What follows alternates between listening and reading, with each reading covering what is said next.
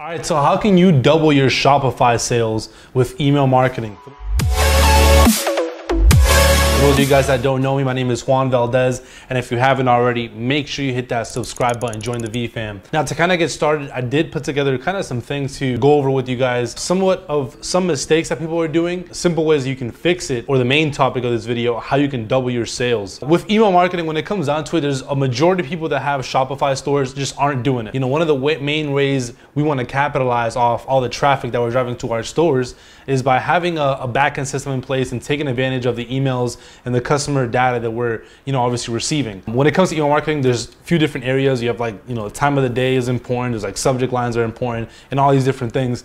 So when I first got started, I didn't know about anything about subject lines. I didn't know about time of the day, none of that. I literally just went and whipped up this quick email. It was about like 7 p.m. at night. If I recall, we generated, almost $1,000 in sales within 24 hours. Literally was like the worst looking email. Like, I'm not that creative, so it was ugly. Like, it wasn't set up correctly, nothing. It was just like literally a basic email. And after that happened, obviously I realized like, how much money we were leaving on the table by not emailing at all. Pretty much ever since then, we've been sending emails out. So what I wanted to kind of go over with you guys is just some of the simple things that people aren't doing and how you guys can capitalize off an area where many people aren't taking advantage of. So tons of people are losing out on a ton of sales and revenue, and the reason why that's happening is because, again, they're not sending out any emails at all. They just have people coming into their store through their ads, right? Maybe they're running Facebook ads, or maybe they're running Instagram influencer shoutouts, whatever way they're using to drive traffic to their store. That's the only way that they're getting people to come back to the store and see other offers and other products they have. If you guys think about some of the bigger companies, again, like Amazon, Apple, all these huge companies, or pretty much any other website that you buy or you do any online shopping from, they're always going to be sending you more emails, right after you buy, and they send you offers all the time. Some of them get a little annoying, but they're still sending out those emails because they know that they can capitalize way more off of a customer that's already purchased than a brand new person. In order for people to buy again, they have to see another ad. So that again makes it so that you have to spend again advertising money to get a customer to come in when you could have simply emailed them to come back and see your store, see your offer, whatever the case may be. Only driving traffic from your ads is a huge mistake. Again, that's what a majority of people focus on, but we're focusing on this strategy that I'm actually sharing with you guys, which again is super cutting edge, because this is what the huge e-commerce guys are doing. And I know that for a fact because I have buddies that are making 6-7 figures in e-commerce, and we talk about these things, and these are the things that they're doing. This is the platform that we use for our email marketing. It's called Klaviyo. It's a little more advanced, a little bit for more advanced people, but again, you guys can also utilize it. But it pretty much has a lot of the same features. You can use MailChimp, email softwares to help you send out these emails, but this is just the one that we use because it's a little more advanced. Now we're doing a lot more advanced things, and this Klaviyo actually lets you do it. But you can see right here, so last 7 days the revenue has been about $23,058. Just within email marketing, we've generated $1,459, and these emails are actually part of the flows that we have set up. I'm actually going to explain to you guys what flows are, but basically these emails are being sent out automatically. So I haven't prepared any emails, or I haven't manually sent them out. There are already these custom flows that I've put together that automatically, once a customer falls into place into a certain action, like if they, if they didn't buy, if they abandoned the cart, or if they did buy, they automatically have these emails getting sent out. And I'm going to obviously cover a lot more into it and how that works, but you can see right here campaigns. I've actually, we've been pretty busy these last few days, so we haven't even sent out any campaign offers. All the only emails that have been going out are from the ones from the flows. And again, I haven't done anything. This has literally been automatic. I have not touched. The only time I even pop in here that I've popped in this week is simply to see, kind of what's going on. You can send offers to your customers that you already have, because the reason why you can do that is you already know the kind of products that they bought.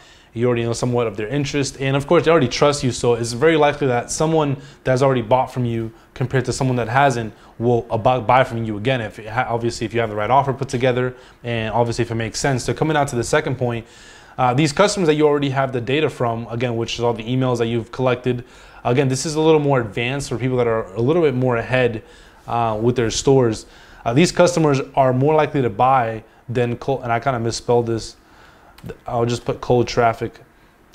These people, the customers you already currently have, are more likely to buy than cold traffic and people that haven't bought from you before. And the reason why, again, is because they already have, trusted you for whatever reason. Maybe your store, they liked your store, they liked your ads, like your products. They've already had that trust. They've bought from you, and they've already, they're already familiar with you and your website and your store. So someone that has already bought from you is way more likely to buy from you again than someone who hasn't. This is one of the main reasons why people mainly focus on, the back end. They don't really focus on just driving, making that front end sale, that one-time buy. They really focus on the back end because you can usually get them to buy more than just twice. You can have consistently repeat buyers. And this is something, again, that we're going to show you guys how you can capitalize off and how you can have specific emails for, repeat buyers. So how can you capitalize off the people that have already purchased from your store? One of the easiest ways you can do it is simply by starting to send out emails. Literally exactly what I did is, I believe it was on a Thursday night, because I was checking the emails that we had sent out starting from the first one. And all I did was literally put this email together. I put in some offers of like our, some of our related products from our best selling product at the time. And I simply sent it out and we just started generating sales. It was that simple, right? I had a terrible subject line. I probably sent it at the wrong time of the day and it just was not a good email, trust me. I went back and looked at the analytics. It wasn't that good. Whenever I'm talking to these people, I do ask them, some simple questions just to kind of get an idea of maybe where I can find out what the missing link is in their business as to why they're not getting results.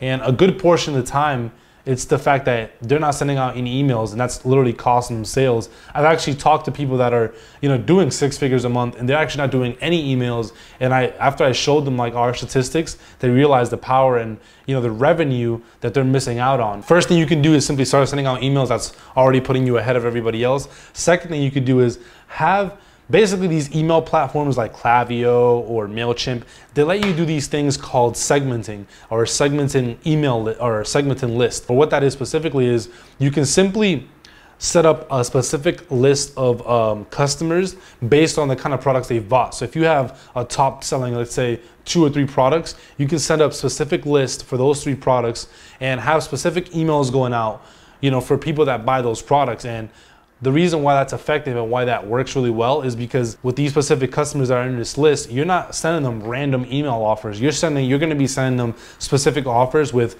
congruent products. Like let's say if I'm selling these toy Lamborghinis, right? Obviously you probably can't dropship batteries, but a congruent upsell could be, batteries, because obviously this thing is going to run out of batteries and it's going to need more batteries. So a congruent upsell for that specific list of customers that have purchased this Lamborghini, you'd have an email set up where after this customer buys this Lamborghini, maybe the next day or a few days after, they basically get an automatic email saying like, hey, I know you guys previously bought this Lamborghini. Now, I figured since you guys already purchased this Lamborghini, we know that it runs on batteries, and this is that we're actually having a one-time sale on these specific batteries. So that's just an example of how you can segment your email list, and pretty much every single email software lets you do it. So MailChimp lets you do it, Klaviyo lets you do it, all of them usually let you do it. The last thing you guys can do that will definitely increase sales, if we go back and refer to this email, you guys can see right here, a majority of the sales that I made from emails were from flows, and they were from different flows. So I have a customer win back, new customer thank you, abandoned cart, browser abandonment,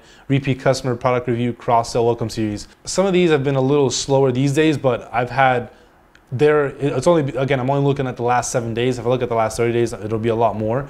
But basically what these sequences are is, they're basically, you can set it up on your email provider where based on a customer specific actions, the first one will start you have different email sequences, which you have basically pre-purchase, abandoned cart, post-purchase, repeat customers, win-back campaigns. These are all different sequences that we have in place, and basically the way that these sequences work is it takes some time to set it up. Like you have to learn about what kind of email is going to play, when they go out, the time, the subject lines and all that. But basically after you learn these sequences, you can then take the time to set them up, and after you set them up once, you usually don't have to touch them ever again, and they consistently go out on a day-to-day basis after you set it up. So basically a welcome series, what that would be is after someone opts into your email list to either receive a newsletter or a discount, the way you can get these guys to opt into your email list is pretty simple. One of my previous videos going over the top Shopify apps I recommend, you can have a plugin where it's called like Wheelio, I believe. They can enter their email for a chance to get a discount. And with that, what's gonna happen is after whatever discount they get, it's gonna get emailed to them, and obviously you get to capture their emails. So you can have a specific series of emails going out right off the bat after your customer opts in, and that could be simple emails like, hey, welcome to our store, this is what we're about, just to kind of build that brand and build that trust, right? Then from there, you can have another email like, again, just building,